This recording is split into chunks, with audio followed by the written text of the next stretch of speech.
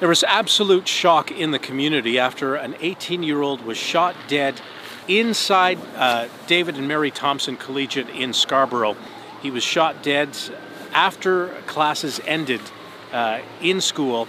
We spoke to a number of students today who are absolutely shocked by what has taken place. One of them told us how she was in the guidance counselor's office when the shot rang out.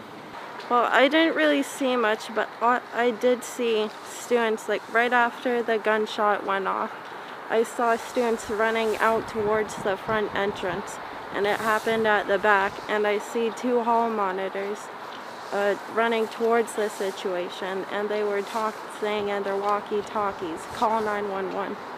And then when she was coming down the road from the school, there were lots of police coming. Like 20 cop cars coming down Broccoli. It was something you would see out of a movie.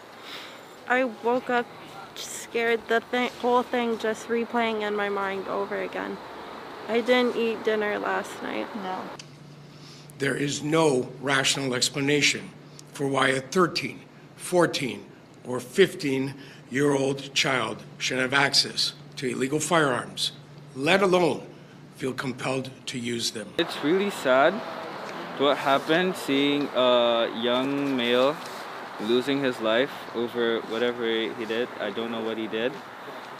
Basically, it's terrifying.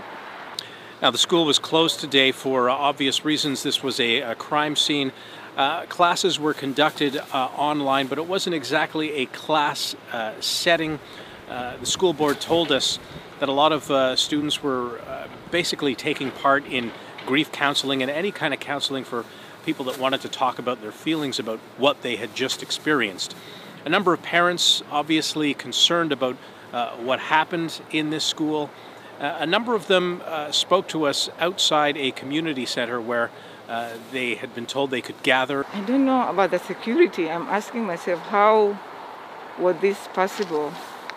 I'm glad she didn't witness it. Shelby's a very sensitive kid. Anything that goes on, it affects her quite a lot. And last night she was not herself.